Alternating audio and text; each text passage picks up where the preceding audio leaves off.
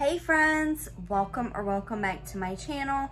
I am so excited for today's video, you guys.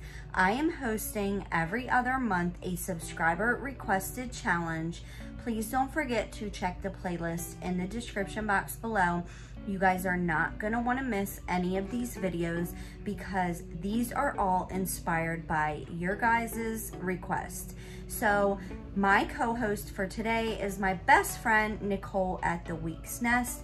I'm so excited to show you guys these projects. So I have been asked for a really long time to do boho decor, so that is what I'm gonna be doing. Dollar Tree Farmhouse Boho Decor. So if that's something you're interested in, then just keep watching. Okay guys, so to start off, I'm going to show you how to make a really simple cutting board with just some scraps. So I had a lot of these handles to the larger stir sticks laying around, so I drilled a hole up at the top, and then I took this other scrap piece of a wood plank from Dollar Tree. I had cut off the end for a different project, so I had this piece laying around, and I just took some wood glue and some hot glue and I attached that to the top of this wood plank. Next, I took my wood putty and I just filled in the crack where the handle and the little wood plank met, and then there was also like a little knife cut in the bottom of this because I tried to cut out a piece to a different project and it just didn't work out. So I did fill those in, and then that stuff dries super quick, and then I just sanded that down and stained it with special walnut.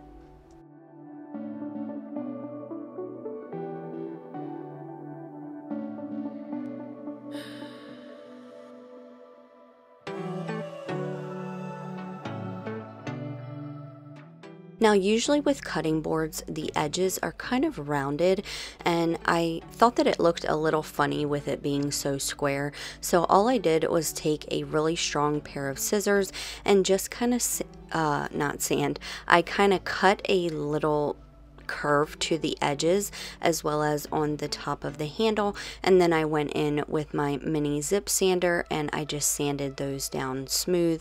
And then once I was done that, I took a piece of jute, I strung it through the hole and then tied it so that there was a knot at the bottom, and then I took a little dab of hot glue on the end of both my jute strings to kind of make like a needle point. So I just put a dab of hot glue, I kind of twirled it in my fingers to make a point, and then I strung on 4 beads and then tied it at the top.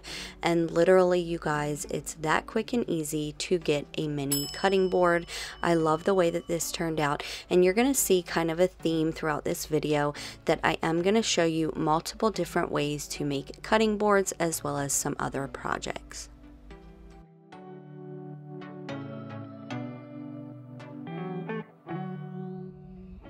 So if you guys are new here, my name's Melissa. I am so grateful and happy to have you here. I love to do all things crafty on a budget, especially Dollar Tree DIYs. Farmhouse decor is my specialty, and much more, like Dollar Tree hauls and thrift flips. So if that's something you're interested in, I would love if you would stick around by clicking that red subscribe button, become part of the family, and don't miss a notification by clicking the bell and all. That way you're notified every single time I upload. You also don't want to miss anything because I do giveaways every other week on my channel just to give back to you guys and show you guys my appreciation for being here and supporting me week after week. Don't forget to check the playlist in the description box below. Again, I am so excited for this challenge. It's another way to give back to you guys and show my appreciation, and I thought that it would be fun to have as many people participate as they wanted to. So don't forget to also go check out my co-host this month, Nicole from The Week's Nest. She is a very good friend of mine and I love her so much. So each week on my channel, I show you guys my earrings of the week.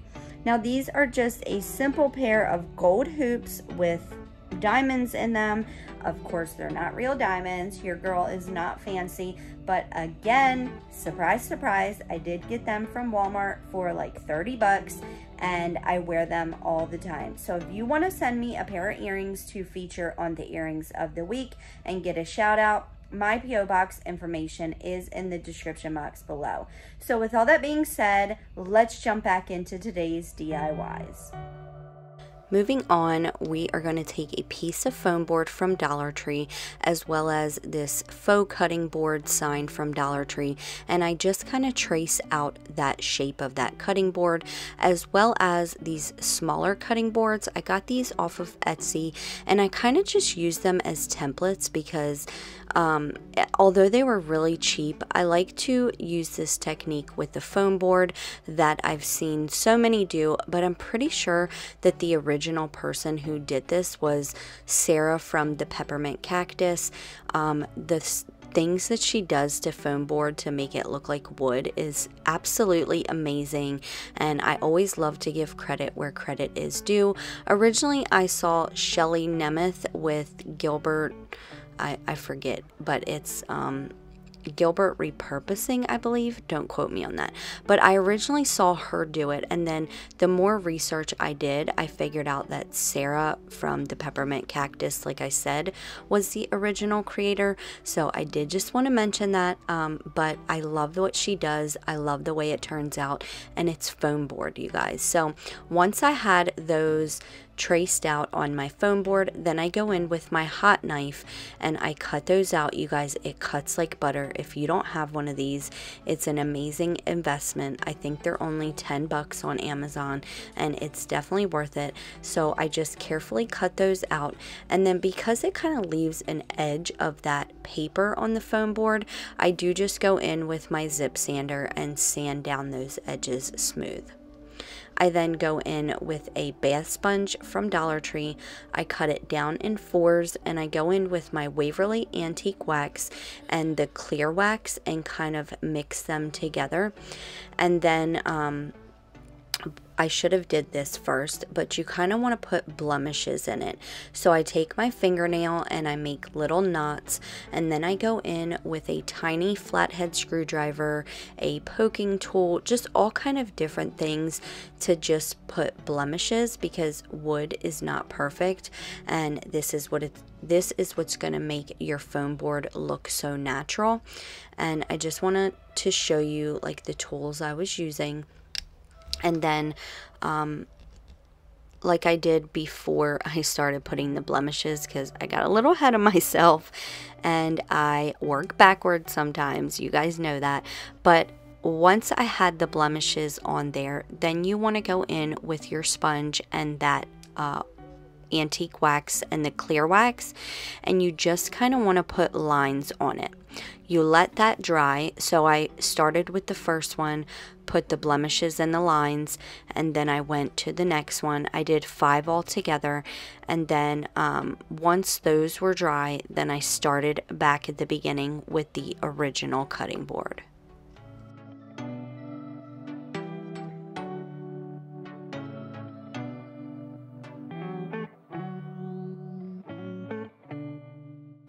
Now, because boho decor is not my normal thing, and I was pretty much out of my comfort zone with this, you guys, but you guys requested it and I wanted to bring it to you. So I did go on Google and look up a color palette for boho, and I came up with a color palette that had a lot of natural colors. So I went to my Waverly chalk paint and picked out fawn, mineral, and then obviously the brown Waverly wax, as well as you're gonna need some ink Waverly chalk paint as well. So once all those lines were dry on all of my cutting boards, I then go in with my antique wax and the clear wax, the same mixture I used in the beginning, and I just kind of brush that on the foam board, and then I go into the knots and the little blemishes, and I just push my sponge down in there to make sure that they are filled and you're not going to see any of that white showing through. And then it also fills it up darker than the rest to look like the knots on wood, and I just love this. It was so therapeutic, you guys. I could sit here and do this all day, but once I had that the way that I liked it, I just kind of played. I went a little light and then I went a little dark, and then I also painted, or not painted, I sponged on the wax mixture onto the edges, so that way again they weren't white. Once that was dry as well, then I do go in with my ink Waverly chalk paint as well as the clear wax once again, and I focus on the edges, so I kind of sponge on some black to the edges as well as in the knots, and just randomly kind of lay down that mixture, and then with the end of my sponge I kind of wipe it off and just kind of blend it in to give it some dimension and make it look authentic and like a cutting board. Now, hopefully that makes sense. You definitely want to make sure that you are using that clear wax because foam board is so porous. If you just go in with regular paint, it's not going to look right. So make sure that you have that clear wax, and it's very important. So once I did the first bigger one, I do the same thing with all of them, but some of them I use different colors. For the bigger round one, I went in with all 3 of the colors because I wanted them all to kind of tie in together.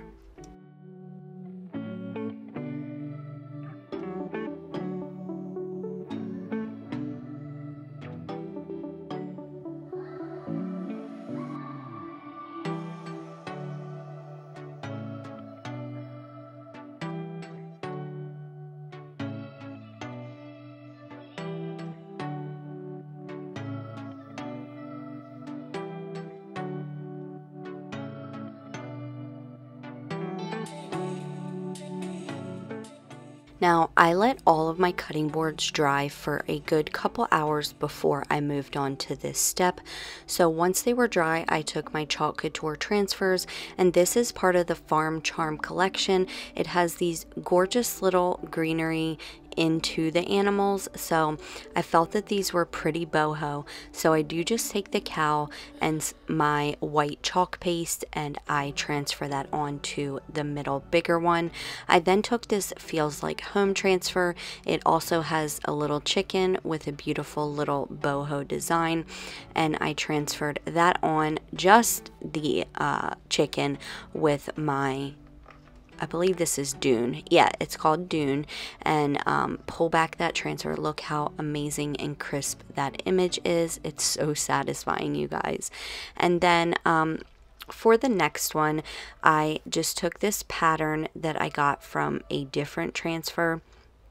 And a lot of the chalk couture transfers come with many different elements to them, so you can mix and match them. That's another thing I love about them most.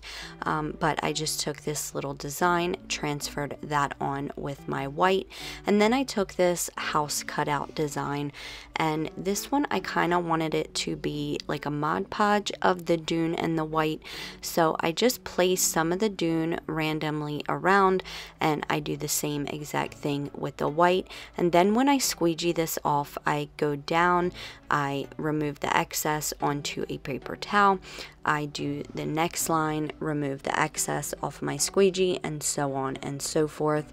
And then once again I pull that transfer back to reveal this beautiful, amazing image. And if you are looking for any of the chalk couture products that I used in this video, I will have them linked in my link tree in the description box below.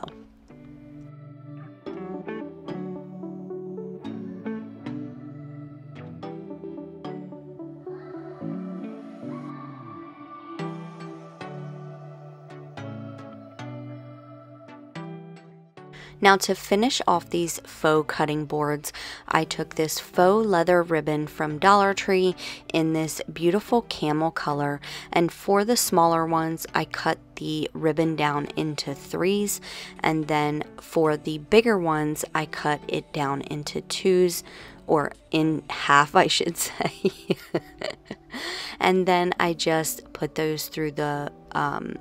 top of the cutting board. I tie it off and then cut off the excess, and look how amazing that looks, you guys. I love it so much. I love doing things that are outside of my comfort zone because it gives me a chance to be more creative and do a style that I wouldn't normally do. So I love this challenge because it challenges all of us to do something that's outside the box. So let me know what you guys think of these cutting boards. Can you tell that they're foam board, or do they look like real wood? I love them. I think they look just like real wood. I have showed them to multiple different people and none of them can believe that it's foam board, but I'm always curious to hear what you guys think, so let me know in the comments down below.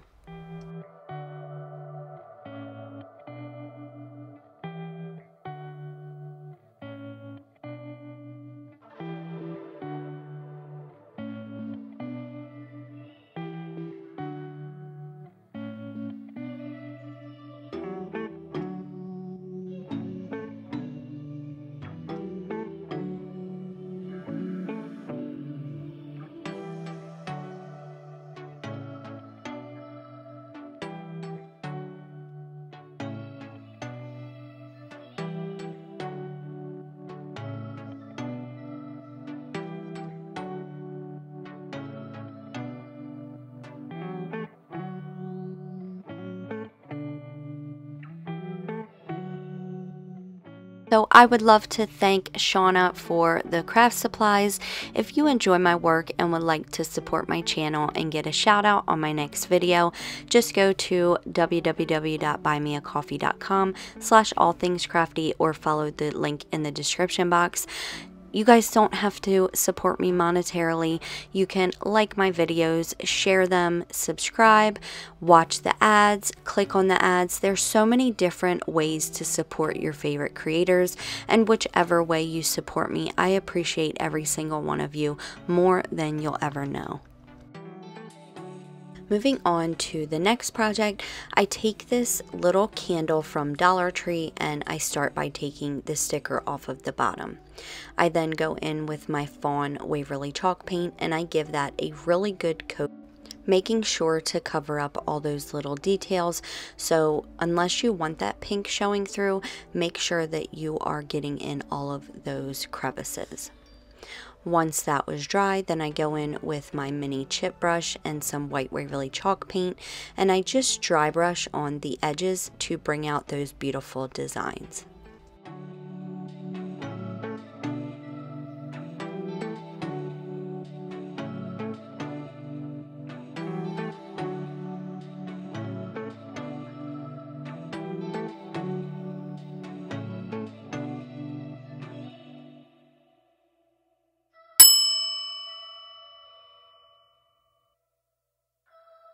Now for this, I wanted to make a macrame hanger, so I am going to leave the video in the description box below that I watched because this was actually my first time doing it. I kind of messed it up a little bit, but in the end it worked out beautifully. So even though it was my first try, I didn't mess up too horribly bad.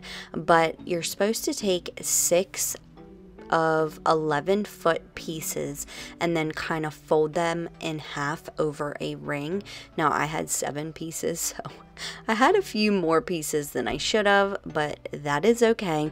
So I started with a spiral knot at the top, and if you don't know what that is, you basically take the ends of each of your rope from the back, not the front, and then you pull your first piece up and over, and then you take your second piece from the back end and you take that down and around the back and through the loop of your first one and then knot it. Now generally with a square knot you would go from left to right and you know, alternate your pieces, but because you want this to be a spiral, you're just going to work from one side. So once I had about 12 spiral knots in there, then I do go down about 5 inches, I believe. I should have went down about 8 inches because in the original video it says 12 inches, but because she was using a bigger pot and I had such a little one that I kind of didn't go far enough down. So if you do this, just kind of put your pot up to it and see how far down you want it. But I took 4 pieces and I did a square knot. So that's when you're going to go back and forth to keep them straight on all 4 pieces. And then you want to go down a couple more inches. And originally I should have took 2 pieces from each of the strands and then 2 more pieces from each side, but I didn't, so I had to end up doing that underneath, and it kind of didn't sit in there right, but it did. And then at the end I made a I joined the bottom with a gathering knot. So like I said, this was my first time. I know that you couldn't see it too good. I thought you could. I was looking at the screen the whole time, but it looks much different on a bigger screen than it does a smaller screen. So definitely check out the video below. Once I was done with my macrame hanger, I put the pot in the middle with some little succulents, and that was it for this one, you guys. Even though I messed it up, I just kept going, and I absolutely love the way that it turned out. So let me know in the comments down below what you think, even though I messed it up.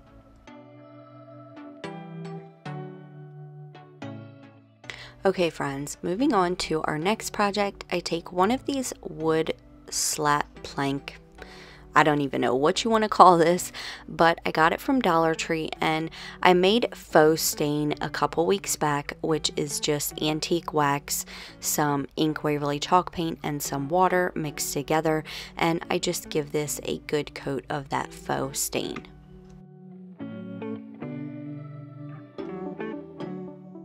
Next, I take these little pop dot stickers from Dollar Tree. These are the smaller ones. Now, I'm not gonna lie, you guys, I had such a hard time getting these to stick. I don't know if because they were so small or, you know, what happened, but the stickiness on the back was not that wonderful, but I made it work. So I just kind of placed those at the top of these little mini buckets that I got in the wedding section at Dollar Tree, and then I did that to 2 little buckets, I should say, and then I gave them both a good coat of my mineral chalk paint, making sure to be extra careful around those little pop dot stickers. I then once again went in with my white Waverly chalk paint and my mini chip brush, and I just distressed both of them.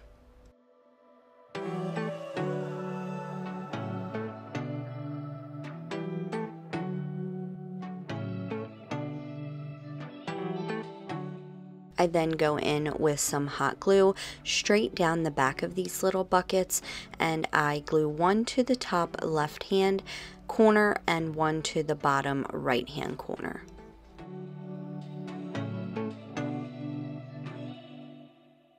Last but not least, I take this jute hanger and just kind of staple it forwards. That way when this is hanging, it hangs straight rather than wanting to like lean backwards or forwards.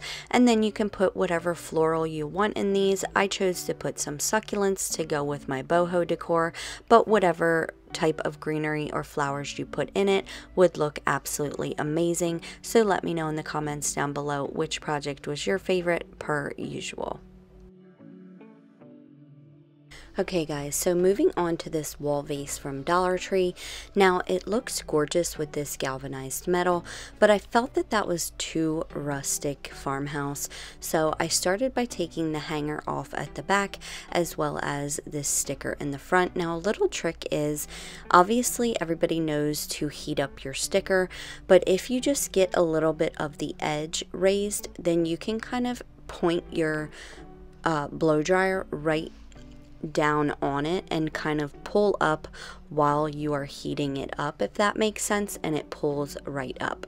So once I had that sticker pulled off, I took it outside and I spray painted it with my Canyon black, and then once it was dry, I took this beautiful scrapbook paper, and it's from that same exact scrapbook paper book that I've been using. I think it's the Modern Farmhouse book, but I felt this was more boho because of all the texture, and I kind of clipped it to that front part, flipped it over, traced it out, and then cut it out. And because I wanted some of those black edges showing through, I just trimmed and trimmed little by little until I got it exactly how I wanted it. And then I glued it down with my disappearing purple glue stick.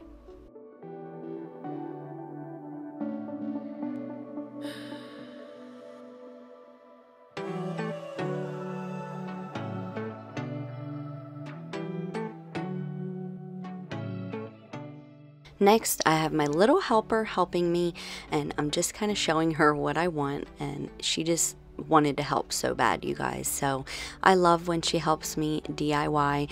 I hope one day she will be an amazing DIYer as well. She already is, so I definitely don't doubt it. But I take these little pop dot stickers that we used on the little buckets, and I just kind of paint a few rows of them with my ink Waverly chalk paint. Or I should say, she painted them.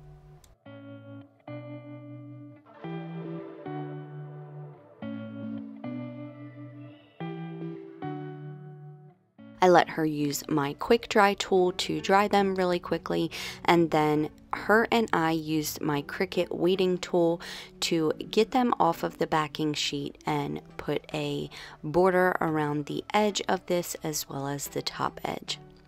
Once that was done, I had a few that would not stick, so I just kind of kept pressing them down, and eventually they did stick. And then I went in with some gold acrylic paint and I just dry brushed the edges as well as the edges of these little pop dots.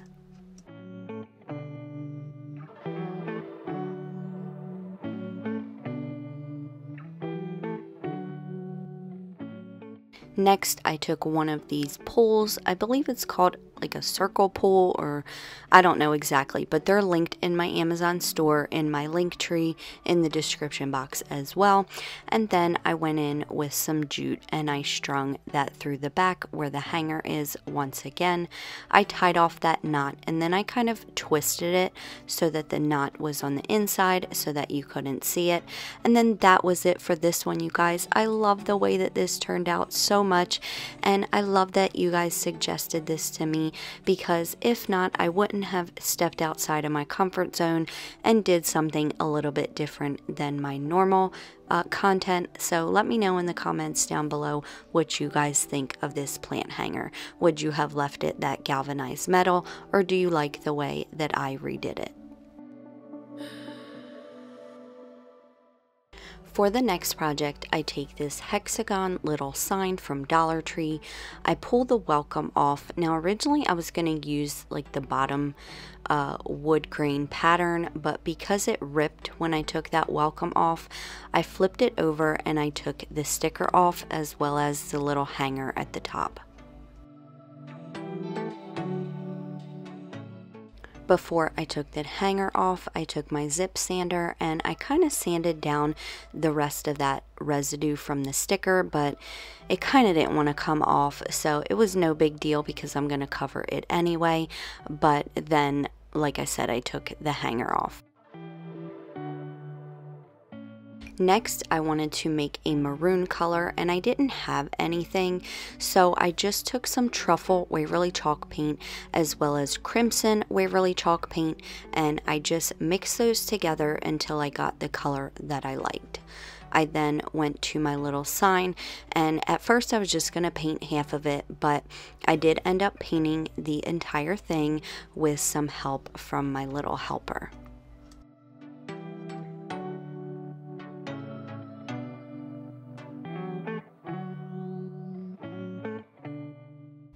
While the paint was still wet, I took some more of that acrylic gold paint and I just kind of dry brushed very lightly at the top that was going to be exposed, and I didn't worry about the bottom part because I'm going to cover it here in a minute. And I also dry brushed some of that gold onto the edges as well.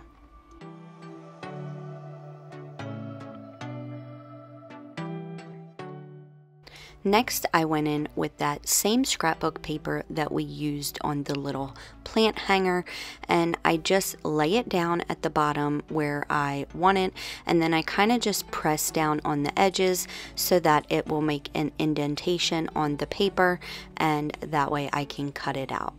Once I had it cut out, then I go in once again with my disappearing purple glue stick and I glue that down to the bottom.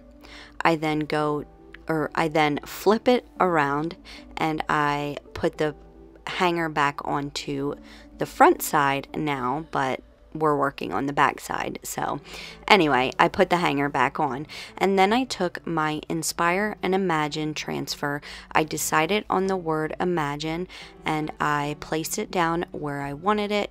Before I placed it down, I made sure to fuzz it really well. You want to put the fuzz on these, you guys. I get a lot of questions about this. I use my fuzzing cloth because you want to get some fuzz on the back of these transfers because they're sticky, and when I'm using chalk paint is non-porous, so it really likes to stick to it. So I like to make sure that when I pull it up, it's not going to stretch or ruin my transfer. So I did end up transferring that on with my white chalk paste, and in the last clip, again, I had my little helper helping me. You guys, she's such a big help to me. I love her so much, and she's always willing to help and always so curious. So when she wants to help me work, I let her because, you know, it's bonding time and I really enjoy it. So anyway, I took a few pieces of greenery with these white flowers. I also took this white jute and some natural colored jute. I tied it around to the bottom and made a simple bow, kind of to make it look like a bouquet of flowers. And then I took some of these little pop-up stickers from Dollar Tree. They had these beautiful little, I don't know, they kind of look like flowers, but they actually matched that pattern in the scrapbook perfectly. So I put those on the corners where the paint and the scrapbook paper met, and then I glued the flowers to the top. And look how cute this is, you guys. I love it so much, and I know you'll let me know in the comments down below what you guys think. Okay friends, so moving on to the last bonus DIY, I wanted to show you guys how cool this is. And because a lot of these projects are cutting boards, I had this cutting board from Amazon and they were fairly cheap. They came in a pack of 3, and I have this concoction that I use in place of my chalk paste with my transfer, and then once I pull back that transfer, I use my heat gun and it literally burns wood, you guys. So if you guys want this concoction, let me know in the comments down below. I would be happy to show it to you, but I wanted to show you guys that there's so many different ways to use your chalk transfers, and wood burning is just one of the many. So I hope you guys enjoyed this video. I am so grateful to the people who participated. I anticipate it to be kind of a small challenge, which is just fine with me, but whoever decides to participate, I appreciate every single one of you. As always, leave in the comments down below which project was your favorite. If you haven't given this video a big thumbs up, please do that. Also, share it with your family and friends. Those thumbs up and those shares really help my channel to grow and help YouTube to notice me just a bit more. Also, if you haven't subscribed already, you might as well subscribe, become part of the family. I would love to have you. And if nobody has told you today, you are absolutely gorgeous, you are worthy, and I love each and every one of you with all my heart and soul. Don't forget to check the playlist in the description box below. If you are still here, you are the real OG. Leave in the comments an American flag so that way I know that you are still here.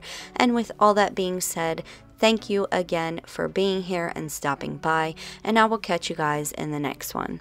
Bye.